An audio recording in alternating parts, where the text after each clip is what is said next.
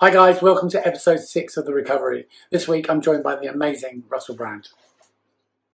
Okay, so as most people know, because if they've read your books, and most people have read your books, and a lot of people who haven't won't know.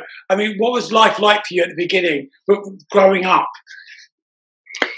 I come from like a pretty ordinary background in Grays in Essex. It's a single parent family, only child, and given the context, Tony, that we're chatting about this, like under the auspices of recovery, I think that the conditions and traits that led to chemical dependency were evident long before I drank or took drugs. The way that I ate food when I was a little kid was a bit weird. I was maybe a bit clingy with my mum. I was nervous around people, quite fearful, but then real explosions of intensity and showing off and performance and all that kind of stuff. So, I feel like both the positive and troubling aspects of my personality were present, prior to addiction. Yeah, same with me. I mean, when I was growing up, I got addicted to going to hospital because I got attention. So I would throw myself downstairs. I would fall off my skateboard. I was so, they called it accident prone. I called it attention seeking. But, I set fire to the house. There were so many little incidents of okay, I'm over here, guys. Do you get what I mean? And when I got that attention, that was never enough. Do you know what I mean? I was in that hospital, probably from the age of 3 onwards till about 11 or 12. Yeah. Mad. It's weird. Yeah, it's weird that. I also think that anything that's destructive like that. I mean, of course, there's the theatricality. A lot of us are show-offs, in recovery, or at least have that extrovert aspect to our character. But also that odd tendency towards self-harm.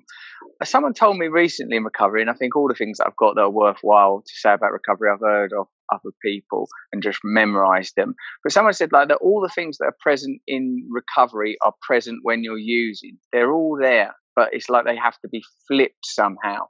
And even that tendency to want to destroy yourself, to want to get rid of yourself, I see that as being somehow connected to the idea that we have to overcome self-centeredness, that we have to overcome our, like you've already joked about prior to us starting recording, self-centeredness, narcissism, egotism. It's like something in us is drawn to being self-centered, but on another level we know this ain't the answer, this ain't real, this self-obsession, constantly trying to destroy ourselves.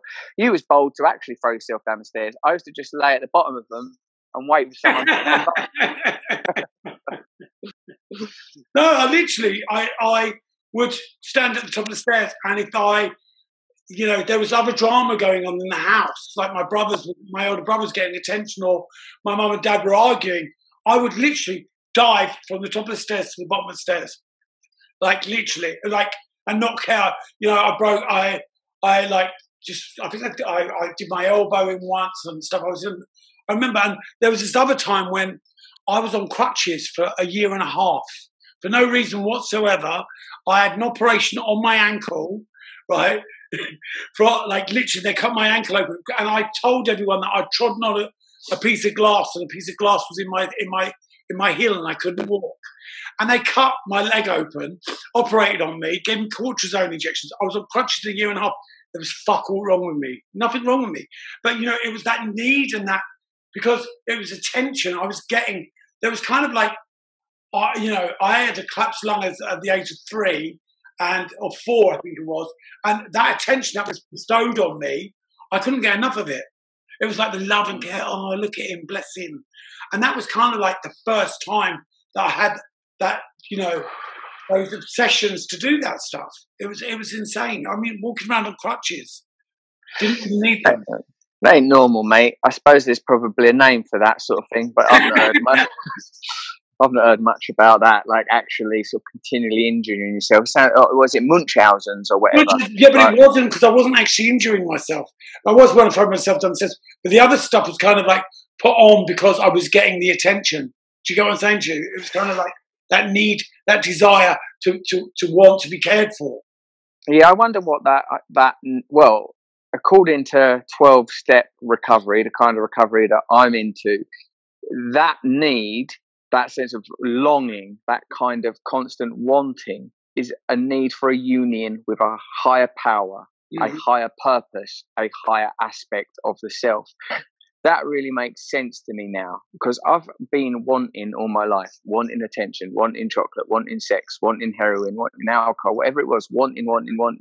And it's none of the things have ever worked for it, ever. It's always, in the end, made the situation worse than it was in the first place. And what's interesting, I think, about 12-step recovery is that it's practiced in groups. So that sort of levels you out of it, because you realize everyone's basically the same as you. And the other thing is that you undertake a program that is designed to deflate the ego. That's the whole function of it, to recognize that you don't just let go of alcohol or food or sex or drugs or whatever it is you're addicted to. You let go of the person that was addicted to those things. You let go of that network of beliefs that's going to realize itself, whether it's throwing yourself downstairs or getting unnecessary operations, or in my case, self-harming or bulimia or all the other lists of addictions that I've experienced. If you don't find something that can supersede that, something that's bigger than that. In fact, in the original establishment of 12-step programs, you know, the 12-step group that was set up for people with alcohol dependency, in the correspondence between Bill W. and Carl Jung, they discuss at length that what this is a deep longing, a craving for oneness, for purpose. And in a way, it makes sense, because all of us come from, you know, for hundreds of thousands of years, we lived in tribal communities where we had a shared purpose, our own survival, where we revered nature as sacred, where we revered the bonds between us as sacred. I'm not suggesting there weren't brutal things about those times of hunting and gathering, but we are now dislocated from it. And I think those of us that have alcohol and addiction problems, or any form of addiction, I think that we're really reaching for what is it? And we usually only find it when we find a group of like-minded people, when we make a commitment to help others, when we incorporate prayer and meditation and all the other things that are suggested in 12 steps. Yeah.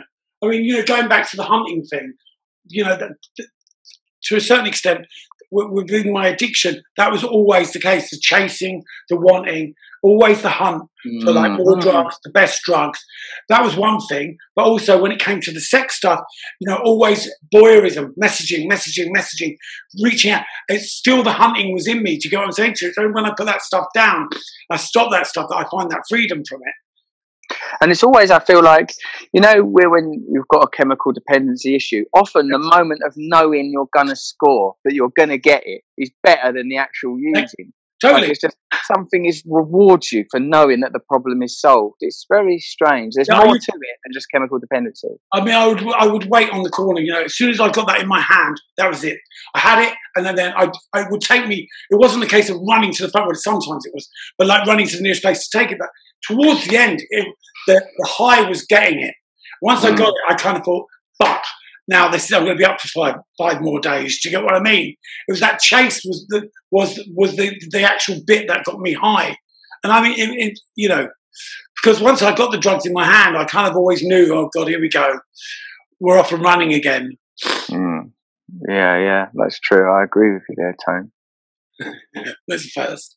Well, so later on, after growing up, what year was it you first took drugs and you first realised that the difference between partying and problem? Well, I think it was pretty quick, actually. I think it crossed over almost instantly. I didn't start drinking or taking drugs at a ridiculously young age. I was like most people, 14, 15, 16. But I remember the first time I got drunk, I drank till I was sick and unconscious.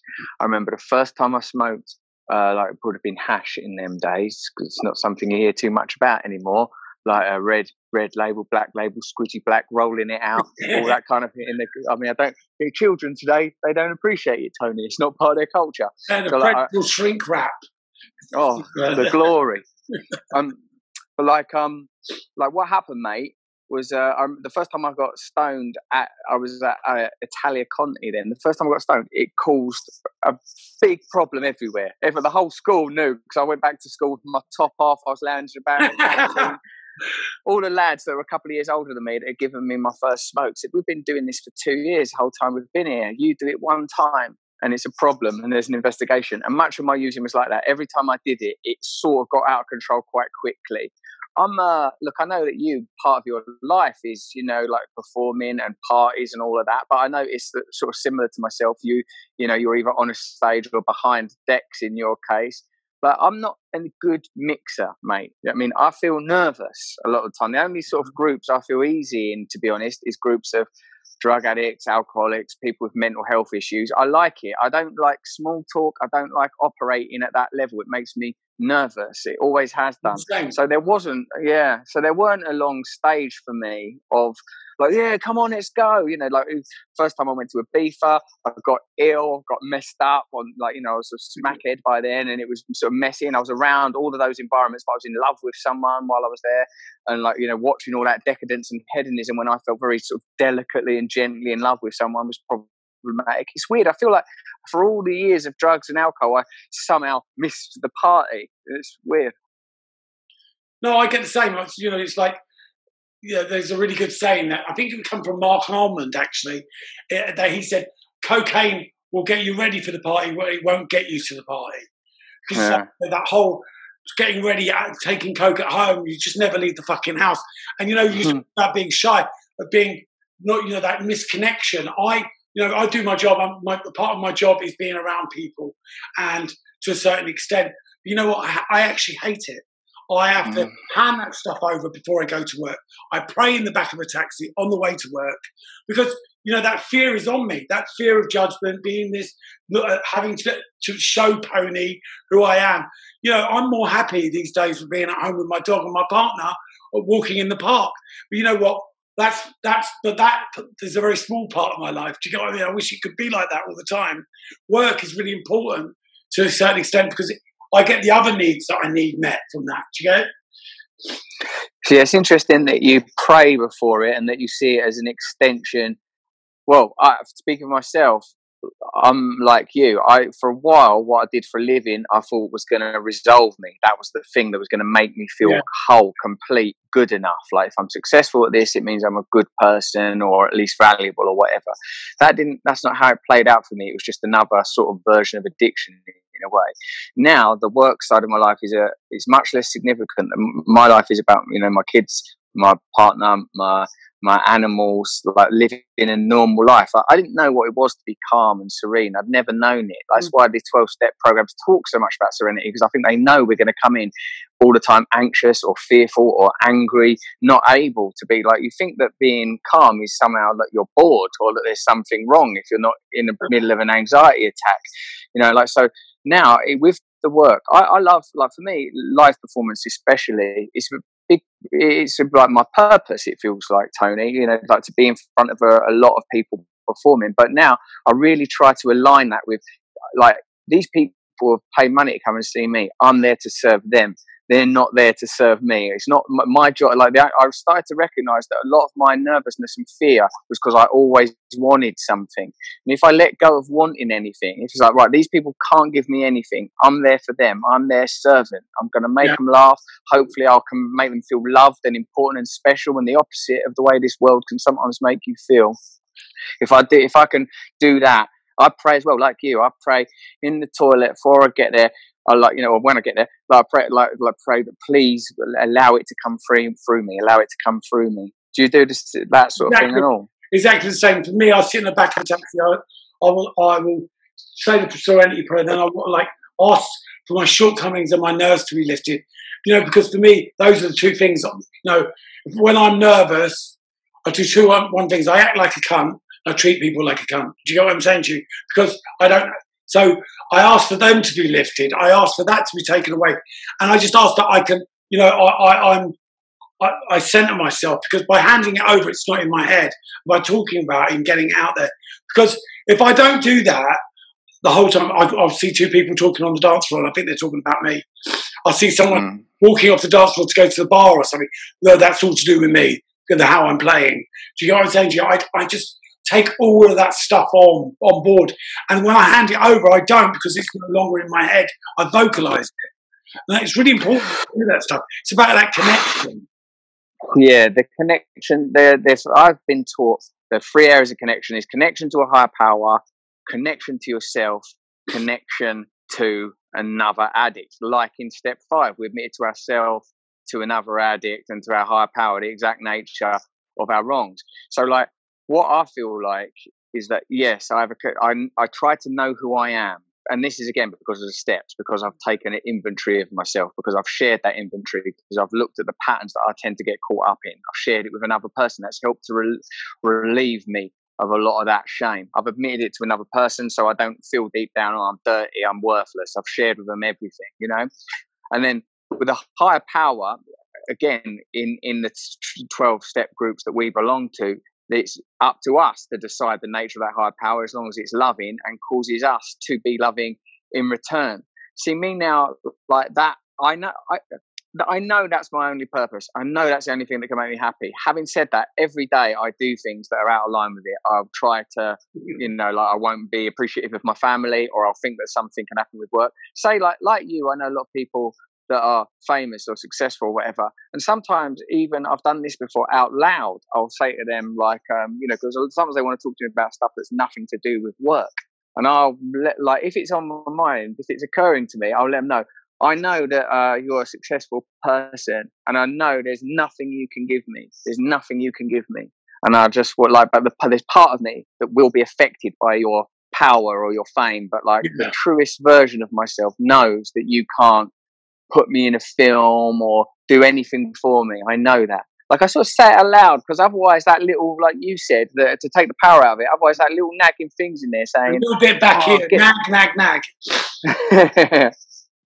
I'm just saying, you know, for me, I think the people that I know and people that I meet, and I'm never really in awe of anybody's fame anymore. I'm more in awe of their recovery. I'm more in awe of the fact that I think, fuck, he's got it.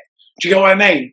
Or there's certain people I've seen get clean and gone on to do such wondrous things, not within their career, but within their lives, had the best relationships that they could never have before.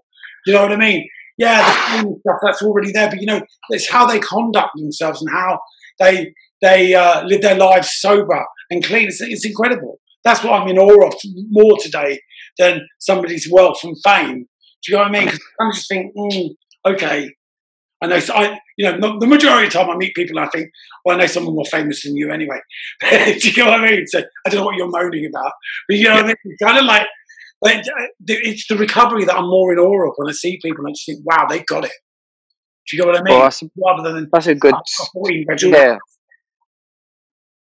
I do know, but like I feel like I have to, like nowadays when anything bothers me at all, like it says in step 10, like that if anything bothers me, I recognize that means I'm out of whack, I'm out of sync. So if I start thinking that a person can do something for me, or if I feel very annoyed or irritated by another person, I know that the solution to this lies in myself. That's not to say that, you know, violence and abuse from people outside of yourself is not a possibility. Of course it is. But like 99% of the time I'm worried, it's about some configuration, some construction, some constellation in my head that's making me think I'm going to lose something or I'm not going to get what I want.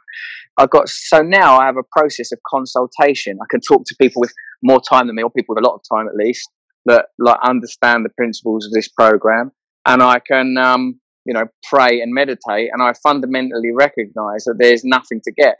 And like you, I am more appreciative of people that are able to just be who they are and not lose themselves in self-obsession and narcissism than people that like have been, you know, rewarded a lot financially or whatever. But those, look, you know, we can't blame ourselves for that stuff, Tony, because if you think of all the things that we've been addicted to, they're all things that are socially lauded. They're all things that, you know, people telling you're meant to be famous, you're meant to get money. Like you get bombarded with this kind of imagery and these kind of messages. Yeah, totally. Also, you know, when we come into recovery, we put down the drugs, and we literally, that's what we come into. You know, suddenly these other areas start popping up, and we find ourselves, you know, using on food, using on sex, using on, and it all becomes really. For me, it got really dark. In recovery, you know, I got clean, put down the drink and drugs. Wasn't doing the steps. This is the problem. I wasn't working that 12-step program. What I was doing was working Tony's program. So before I knew it, all hell had broken loose, and I was acting out on other areas, which became even far greater the using of the drugs and the drink for 28 years. My addiction that I had in recovery was far more damaging. Sex was the worst. You know, just to get to that point of working the program and realizing that you can actually be with one person is incredible. Do you know what I mean? Because for me, I never ever, you know, got to that point. But it took me 12 years to get to that point. It's a lot. It can be a lot slower to deal with behavioural addictions than chemical dependency, because if you think of some of the areas that people experience real addiction around, gambling, that's a massive billion-dollar industry telling people to gamble. Yeah. Alcohol, obviously, drugs are illegal, but like with pornography, sex, food, these are things that you're bombarded with. Yeah. Also, it's not so simple as plain abstinence, obviously, around food and sex, because healthy, nourishing relationship with food or sex is obviously a positive thing. Yeah. Me, I thought I'd like, and also the thing is as well, is if you've got the kind of drug habit that was destroying your life and the life of people around you, which you had and I had, even though I feel like mine, you know, obviously could have got a lot worse. And I know people with much worse consequences from drugs than me. When you stop doing it, people, myself included, are just bloody glad you're not doing that anymore. So if you're like sleeping around a lot or whatever, if it's not creating any obvious problems, if it's all like legit and above board, people aren't really, you know, I know you come from a lifestyle where that is, and a particular aspect of that lifestyle where that can be normalized, promiscuity. And so did I. Promiscuity was normalized and celebrated. So like it took a long while for me to recognize that it was problematic. Like it took a long while, like even though I suppose deep down I knew that the same problem was present, that it weren't really what I wanted. It's not easy to see that what you really need is a spiritual experience. And I suppose a spiritual experience, we don't have to be highfalutin. It's just the sense that there's more to life than getting stuff. It doesn't benefit us to cause harm to others. And in fact, we should be of service to others. In addition to that, I would suggest that a big part of my life has become, and I say, you know, like meditation and prayer. Because I suppose when you're on your own meditating, for the first time in my life, I'm not engaged with either a substance or another person or someone else's approval or whatever. I'm truly alone, investigating the deeper nature of my awareness, of my consciousness itself. Who is beyond that? You know, because what is the self really, Tony? It's memories, it's impulses, you know, a constellation or network of behaviors and ideas and beliefs and obviously cellular patterns. And I really believe, and so more importantly, the program tells us that through prayer and meditation, we can literally transcend that. I'm no longer the person that I used to be. I am in a committed monogamous relationship where there's no skullduggery, and where when I step out of line, I'm aware of it. And what I mean by out of line is that if I talk out of turn, it's like, oh, sorry, I was a bit short there, or I was blaming you for something that's not your fault there. You know, there's no longer, I haven't in the back of my mind think, oh, I've got to find a way that I could sleep with other people. Or for me now, because, you know, my program is I don't look at pornography. Yeah. I don't objectify other people. And if I find myself doing that, I stop. So, like, you know, my program has gone from heroin and crack and promiscuity to watching what I think, just watching, that's where it takes place, the level of the thoughts, you know. And I'm still, like, a long way away from perfect. And, like, I heard once, only the really sick people ever become saints. You know, like, it's because we're so messed up. We've got to work hard. It's never going to be easy for you. It's never going to be easy for me. We've got a lot of ego, a lot of appetite, a lot of drive. So unless you really put that towards God and towards service, it's going to drag you off somewhere unpleasant. Yeah, I mean, for me today, I was literally talking about it earlier, about living clean. And since lockdown started, my life's got cleaner and cleaner. And I would, you know, not just clean from drink and drugs, but, you know, in every aspect of the word, my behaviours, the way I treat myself, the self-loving and the self-loathing has been reduced, you know, because I'm working the program more connected than I've ever been. I've been at home with my partner. I've connected with my partner. My partner's connected with his own higher power. Is your partner a banana? Yeah, Have you married to a banana?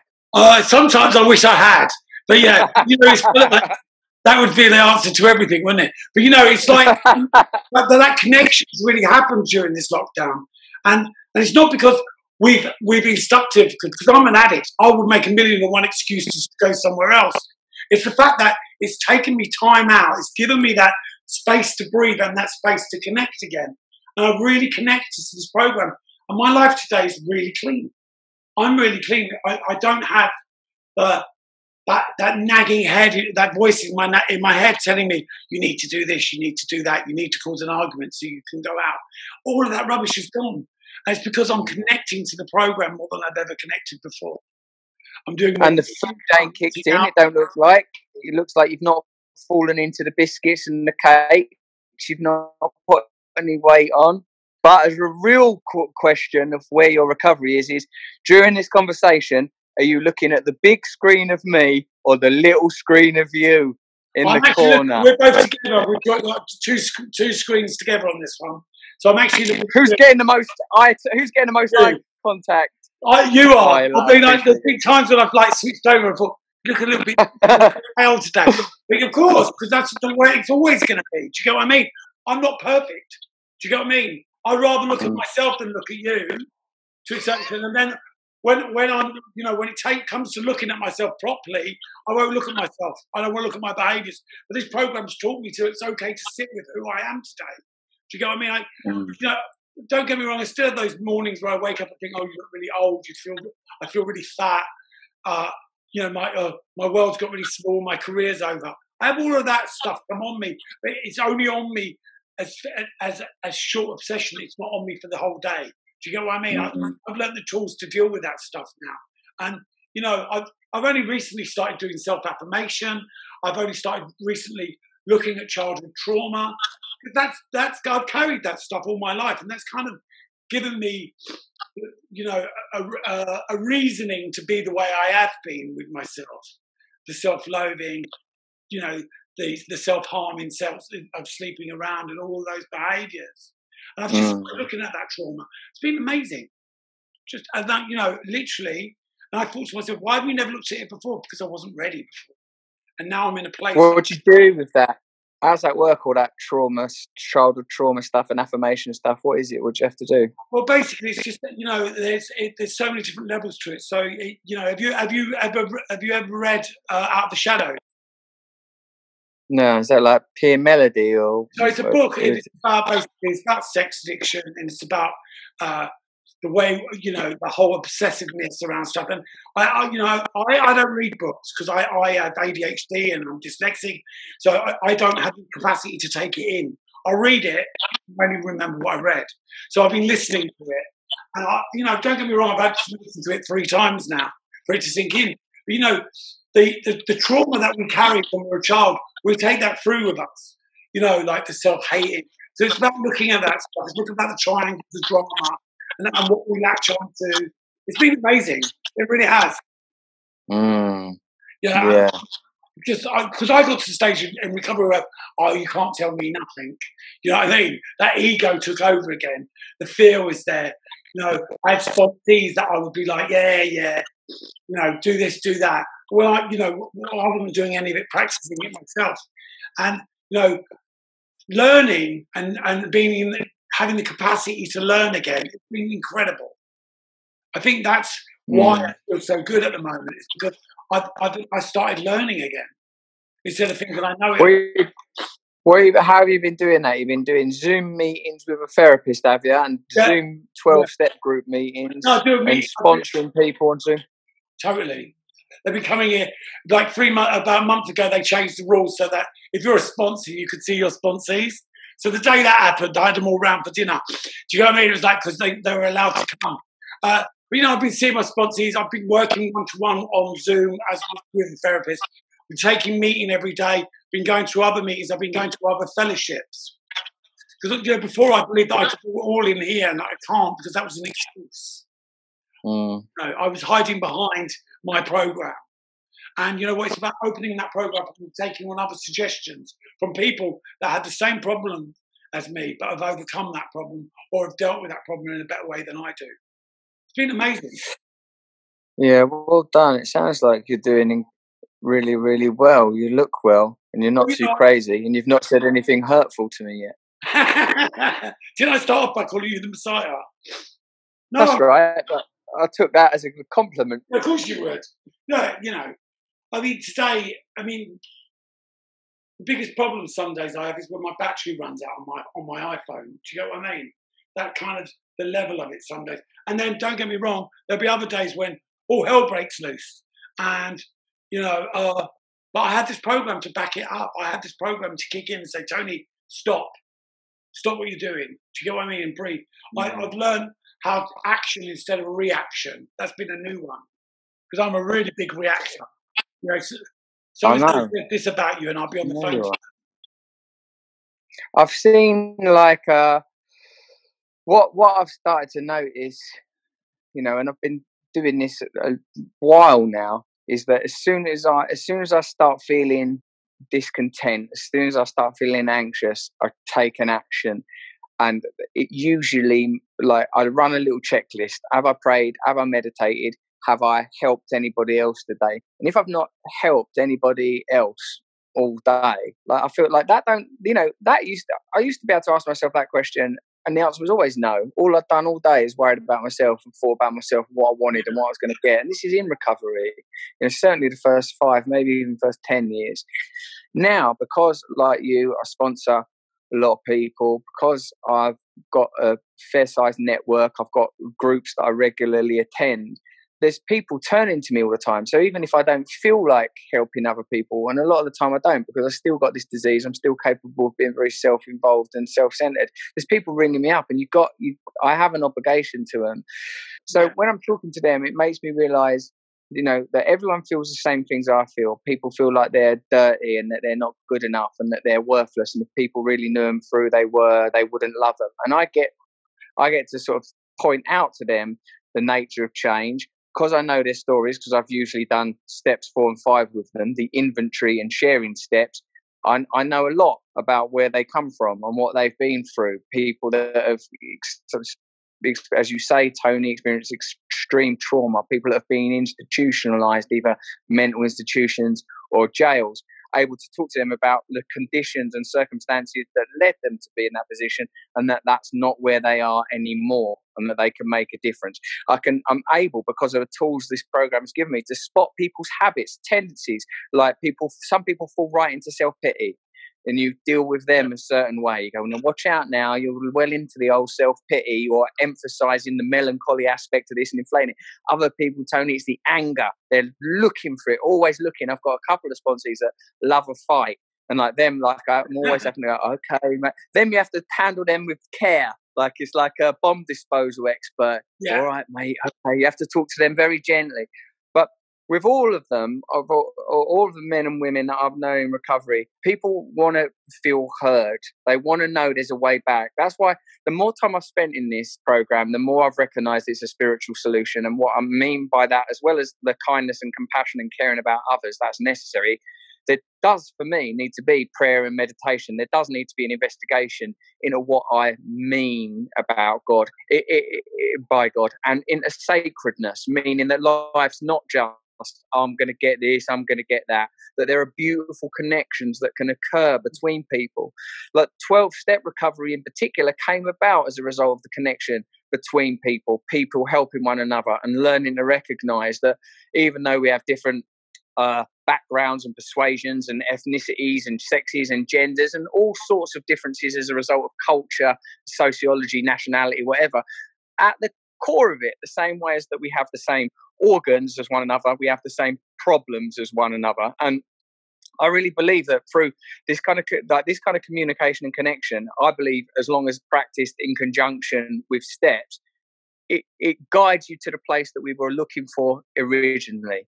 Like, you know, when I wanted to get off my head or out of my face or destroy myself, there's clues in that language. I wanted to destroy myself. Even then, I knew I need to get beyond this. Also, when I was a drug addict, I was dedicated. I would turn up wherever I was told to turn up by a drug dealer. And if they weren't there, I'll wait till they are there. And if what they sell me is of low quality, I will have faith that next time it will be better. Always. And I'll go back there again. Always. No questions asked. Straight putting things taken from their mouth into my mouth. Big time. Oh dear. Always. 6 o'clock in the morning, you know full well you're going to get served chalk. You don't care. I never used to go. I'll have it anyway just because I've been calling him for 3 hours. He's made me wait for it. I'm that for it. I'll get it and I'll get it home and I'll still be disappointed, but I'll still call him again tomorrow at 6 a.m. Do you know what I mean? It's absolutely insane. We take on that stuff, but yeah, when we come into recovery, someone tells us do this, do this, do that. Unless we have the gift of desperation, we ain't going to do any of it. Do you get what I mean? Amazing. Use that gift of desperation. Most of us have no faith in authority, no trust or respect for authority, don't like schools, don't like the police, don't like all of those kind of things. And this around people in 12-step groups is the only time where I've met people that have got the authority of having got themselves clean, like you were saying earlier, that live in a way that you can respect. And that I'm willing to listen to. People that have found that delicate blend of sort of talking to you with knowledge, but talking to me with compassion, not patronizing me or dismissing me, but also not letting me manipulate them or walk all over, because they know the coup, they know the tricks and the moves, you know. Well, so if someone's watching, obviously people will be watching this for the first time that think... I hope so, Tony. I've got all this trouble. They will. They exposing our friendship. You know what I mean? Bringing it out there, putting it out there. But you know, what you know, that question, what would you... If someone's watching this and they think, oh, my problem's not that bad right now, you know, what advice would you say to somebody's mother, someone who thinks, oh, my son needs help, or I need help, or any of those things? It's a really difficult question to always ask, because most people go, oh, well, go straight to a meeting. You get what I mean? And that's not the story. What I love about recovery is that it assumes that we can be happy.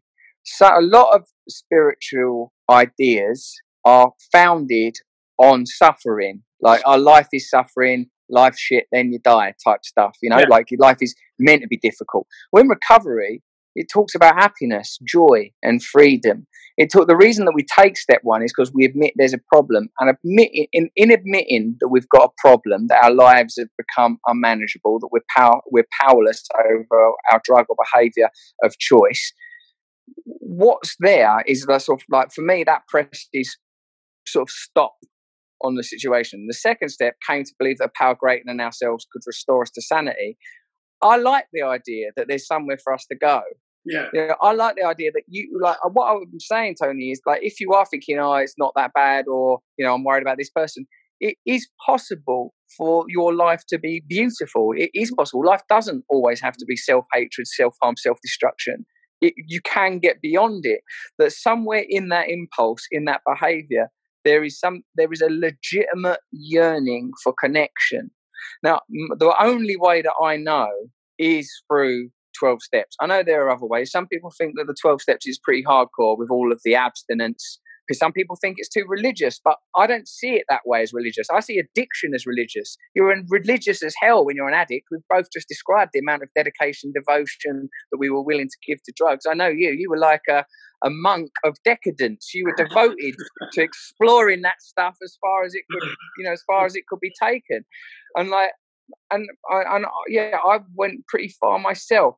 And so now all I'm doing is being willing to redirect that towards the possibility that I can be beautiful, by which I mean I can be a positive impact on the life of everyone around me. I like it these days that I think, like sometimes I do an online meeting and 2 or 3 people I've never met before go, oh, you done this thing, you done that thing, you've helped this person. Yeah. In the past, it would be like, you nicked my bike, you got off with my girlfriend, it'll be bad things. Now, because I've done enough good stuff, not because of any impulse in me, but because of recognizing that I can change the way that certainly I can change my behavior, and by changing my behavior, I change the way that I think, and I change the way that I feel. It's a lot of it is very counterintuitive, because you have to, the third step. The first step is we admit there's a problem. The second step, we believe the problem could be better. The third step, get ready to listen to other people.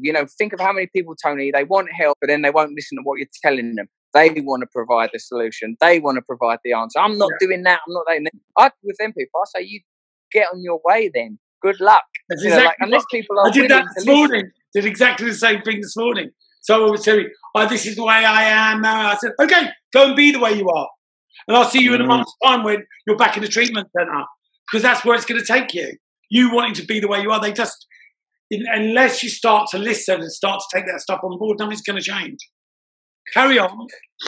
I reckon that provides you, that is a kind of, like, you got to sort of let yourself die. It's a cliche. Like, you and I know a lot of people that are dead as a result of this disease. And I feel like you do have to die. Like, the person I used to be, he's dead now. And I go through many deaths. The death of the drug addict and the alcoholic, the death of the sex addict, the death of the person that's obsessed with his career.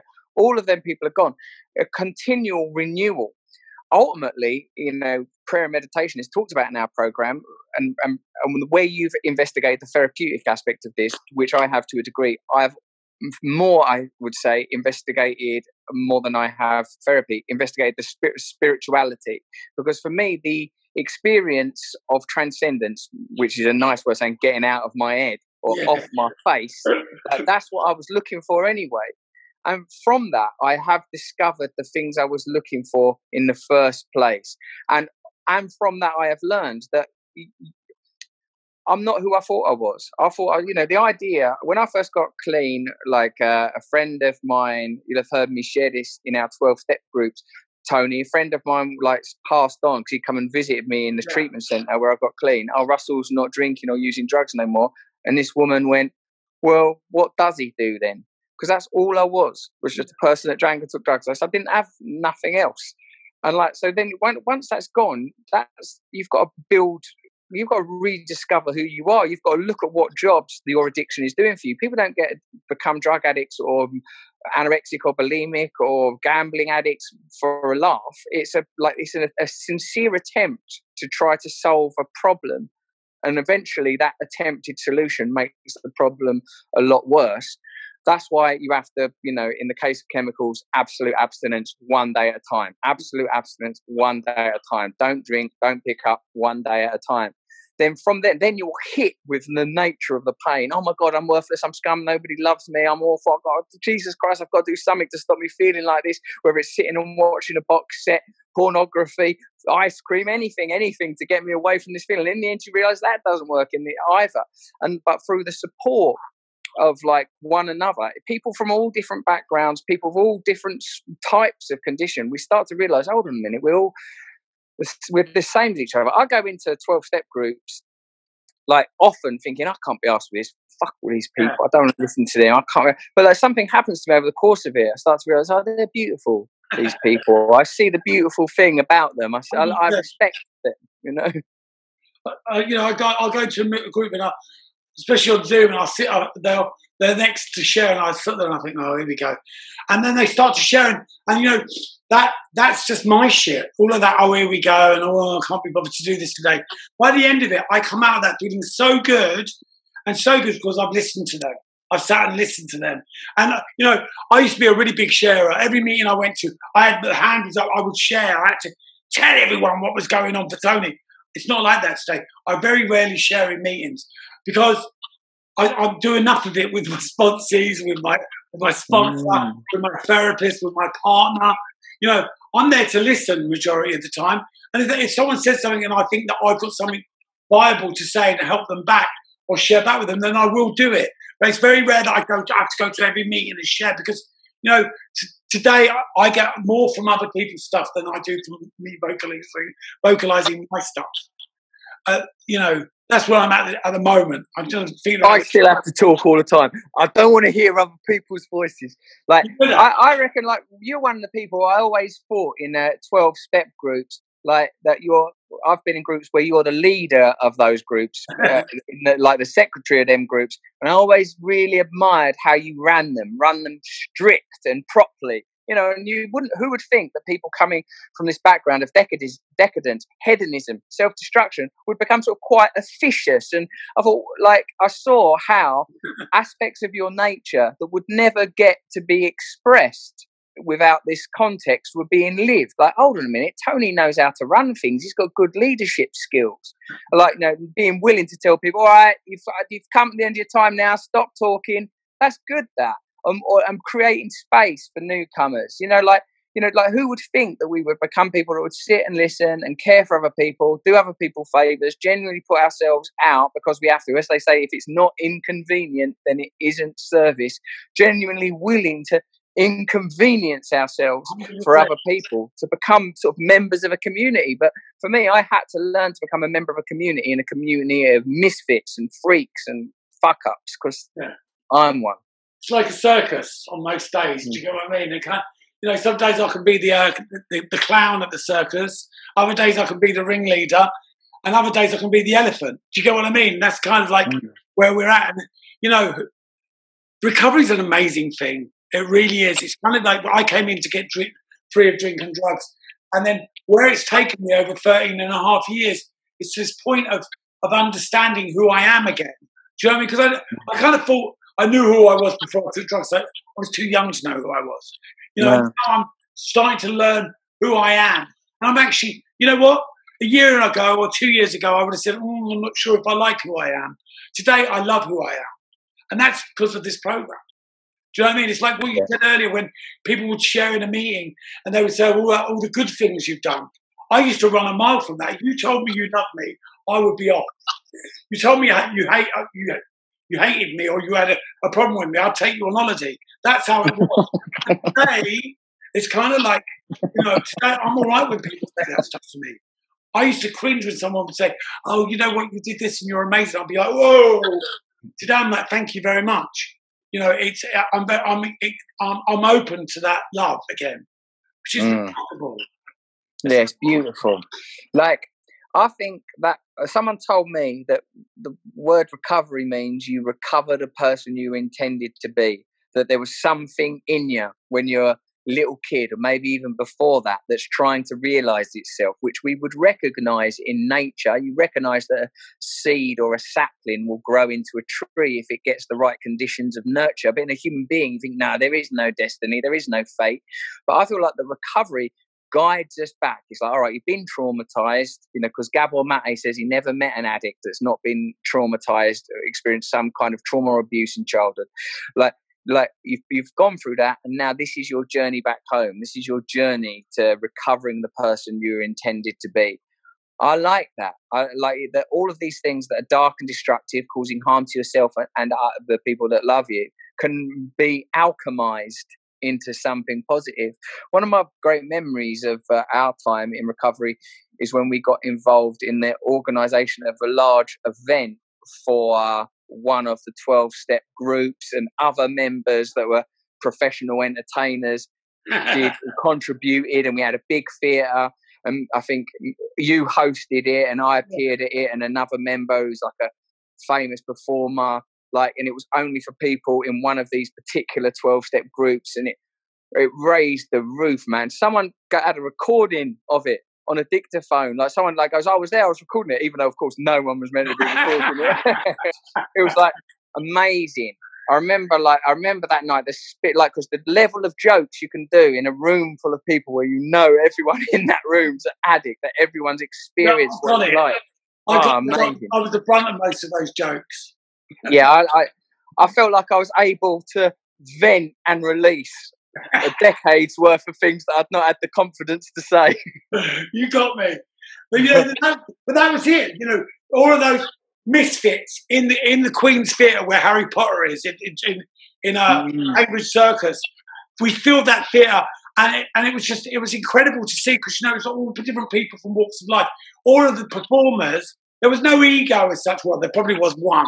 You know, the rest of it was kind of it was magical, because it was like all the jigsaw pieces had come together. Do you get what I mean? Yeah, I thought it was brilliant. I feel like everyone should have recovery. If you look at what's going on in the world now, it's like the world needs to wake up to the fact that we've been living in a cycle, a mentality of addiction, a mentality that's built on the pain, oppression and suffering of other people, whether that's on a racial, gender, sex. There are all sorts of forms of discrimination and inequality. And for me, recovery is on an individual level, awakening to the reality of who you are and then trying to become who you were intended to be. And I think that can happen for whole societies, whole cultures. We can experience awakening. I think everyone should have a go. I love that. And you know what, Russell? I love the fact that your journey, I've known your journey, I've been through it, some parts of it with you. And the person you are today to the person you were 5 years ago is remarkable. The fact that you've got these kids, you know, you're with your partner, and you know, dog walking is the biggest part of your day. It's incredible. It's fucking incredible. And I love it. The fact that you had that you found that peace. Do you get what I'm saying to you? And that is recovery. And I love what you just said. And I think, you know, you summed up recovery for me today. You really have. And I love and respect you very much. I'm only ever going to say that once. Thank you. It's recorded, though. I'm going to have that as my ringtone. And I'm going to get people to ring me in front of you. It's true, though. I do love and respect you. And I always have done. And, you know, what you do for not only the recovery community, but the world, when you bring in that stuff to people and giving it to them on a plate is amazing. And you need to keep doing what you're doing, man.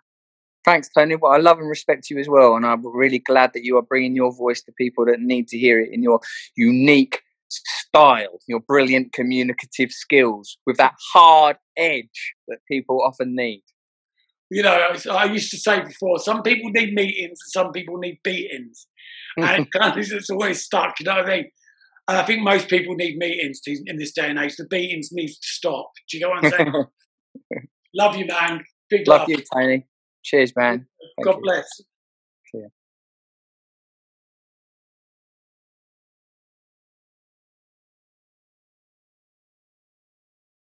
Hi guys, thanks for watching. If you want to see more, subscribe down below.